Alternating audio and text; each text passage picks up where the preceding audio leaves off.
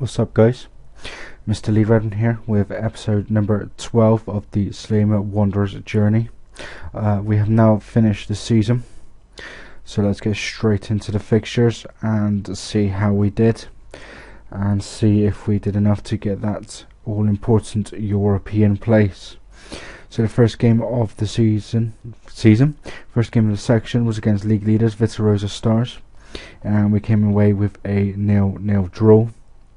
I was quite happy to get that, to be fair, so that we could come away with a point against one of the league leaders and one against only two teams that are actually above us at the time.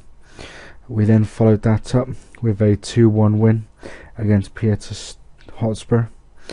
Joselito in the 41st minute put us in front. Stanley Hoachu then made it 2 with 8 minutes to go, and Dominic Misford pulled one back for him in the dying seconds, but it was only a consolation. So shots wise, it was 18-11 in my favour. We had 5 shots each on target, and I had 55% of the possession. And then after that, we then beat Birkirkara 4-0. John Mintoff in the 5th minute.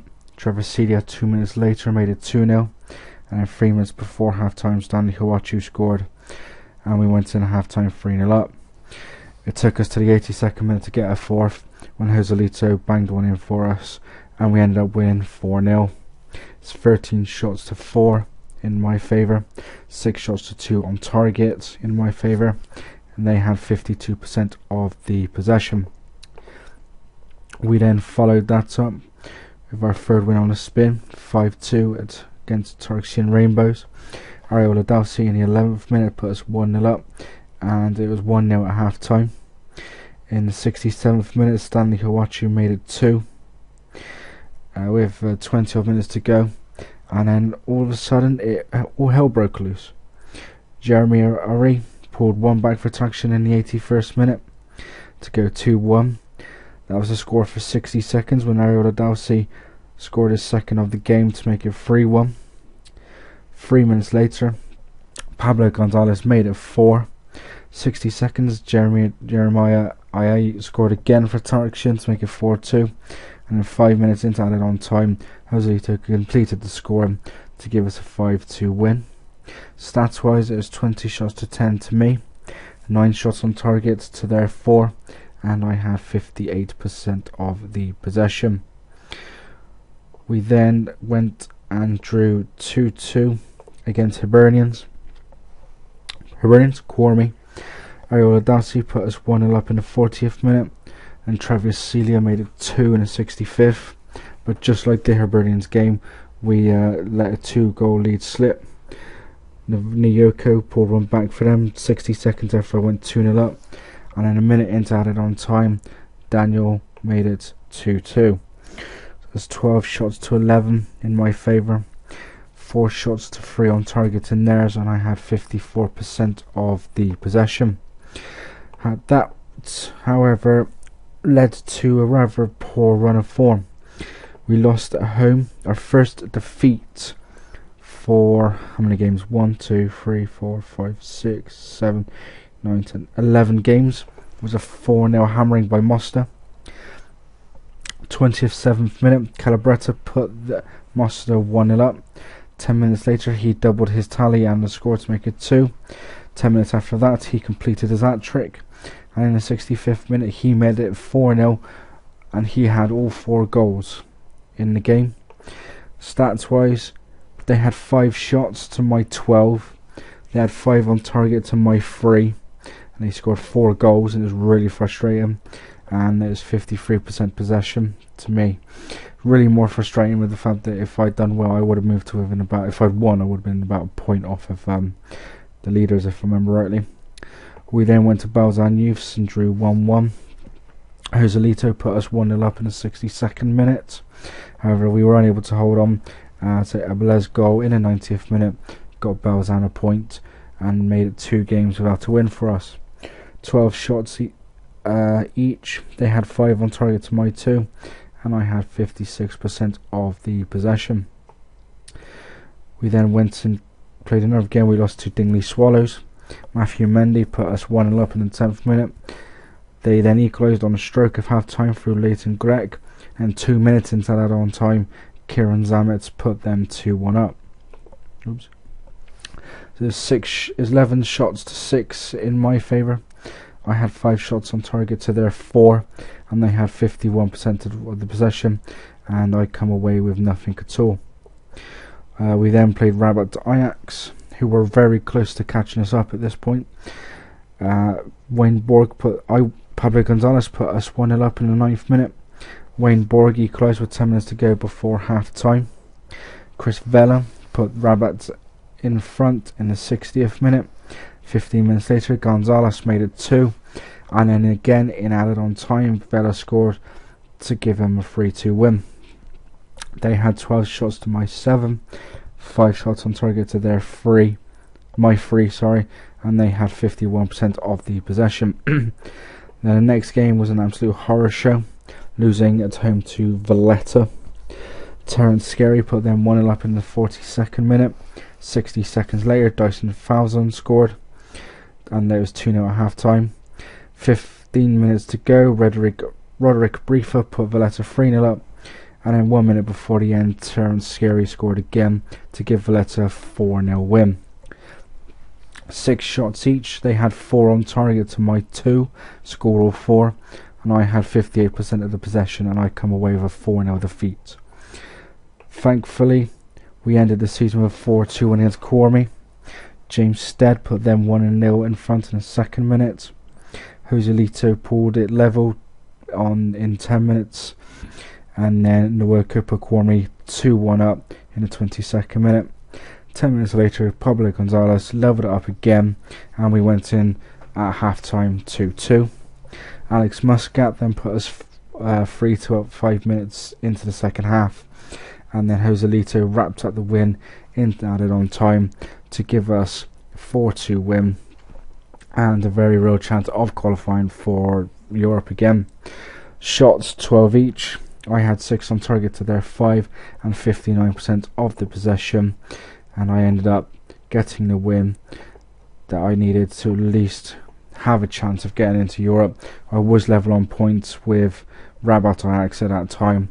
Rabat played the day after me and were away to Valletta. They got a point, but thankfully it wasn't enough, and as you can see, I finished 3rd, 11 points behind Vitarosa Stars and Valletta. Vitarosa winning the title on goal difference. Valletta had to beat Rabat to go and win the title, but they could only draw, so they missed out on title. So that's, since we've started, that's 4 seasons, 3 different winners: Vitarosa, Valletta and myself. So Vitarosa go into the Champions League, and then you've got me, Valletta and Cormy, who won the Maltese Cup as the Maltese representatives in Europe. Stats wise for last season, unfortunately we're not going to be able to see because I've actually gone too far in to the season, because for some reason I've actually got it set up so that actually Malta finishes in April instead of May like everyone else. Apologies there, guys. Unfortunately, the Maltese Premier League dropped in rankings. It fell 9 places to 126th. If I remember rightly, last season I think actually it was Joselito. I believe that was actually my leading goal scorer. I can't quite remember. But it's kind of good we've actually gone on a little bit further, because it's the 19th of June, and the next day is actually the Europa League draw, as you can see there. So what I'll do is I'll do a live draw of the first round and the second round. Let's see who we get. As you can see at the moment, I do have Anderlecht in a friendly, and I've also got Olympiacos at home in a friendly, and then our feeder club Legia Athletic. I think, to be fair, there's a possibility that I could have Anderlecht and Olympiacos postponed due to the Europa League, but I'm not too sure. So let's have a look. Well, we're unseeded, and we could play Zestaponi of Georgia, Baku of Azerbaijan, HJK Helsinki from Finland, Metalurgs from Latvia, and Diffadanga from Luxembourg. I want to stay away from HJK if I'm being honest. I'm not too sure about any other teams, but that's the one team I want to stay away from. Just seeing if let's have a look here. So Valletta are actually seeded, and they're going to play Zeta, St. Patrick's, Impulse, it's Kelji. It's different. But I'm just wondering if actually all the points I've got in Europe would make. No, I wouldn't actually be seeded at all. So let's do an automatic draw. See how it goes. So I want to avoid HJK. That's who I want to avoid. I wouldn't mind playing Diffadanga, to be fair. So that's one seeded team. Baku already out.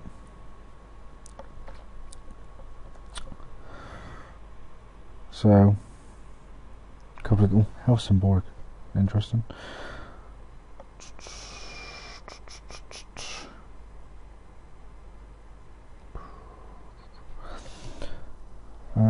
It's going to be quite a few fixtures. That's going to be the only problem, to be honest. Oh, stupid. Shamrock, Mazzari, interesting. We've still got 25 games to be drawn. This could be interesting. Probably the last fixture of the entire thing, probably. We'll have to wait and see. Okay, bloody hell. Only one game's been drawn from our lot. So Valletta get Olympia Vegeta. Stop it there actually, because I forgot to have a look and see where. There's Cormy, so they're going to play either Punic or TNS. I'm going to give up and just complete the whole thing. So let's have a look. Oh crap, it's HJK. And Cormy actually got TNS, so Cormy got a chance. But HJK, really? Bugger. Actually, that's one thing I need to show you guys actually. Last season, the final was a North London derby. Tottenham beat Arsenal in the final. Man City won the title last year, or the Champions League, beating Barcelona on penalties.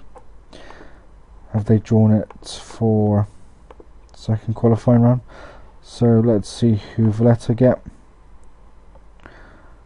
They get not Valletta, sorry, Vittoria Stars go to Rudar. So let's just go and draw our second qualifying round. Oh, that's last season. Let's get the second qualifying round going. Are we ranked? Are we seeded? Chance we might be.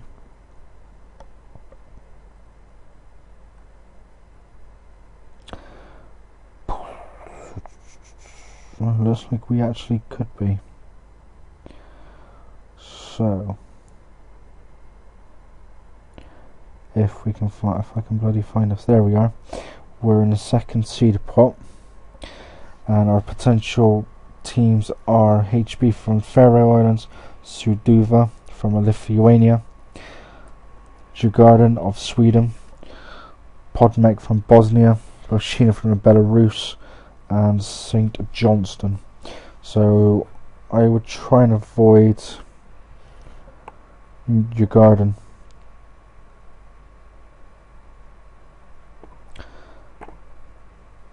And we got Boschina of Belarus. It's not bad, to be fair. Let's have a look at Valletta and Cormy, see what they've got. So Cormy, oh wow, Led Poznan. And I expect Valletta were seeded again, considering they have quite a high coefficients. See if we can find them.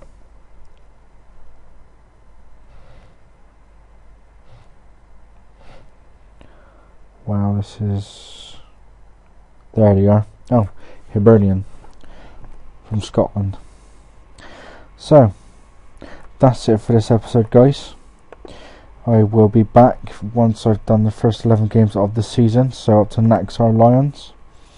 So leave some likes, leave some comments, say how you reckon we'll do in the Europa League qualifying. Subscribe as well, would appreciate it. But until next time, guys, leave some comments hopefully, and until next time, take it steady.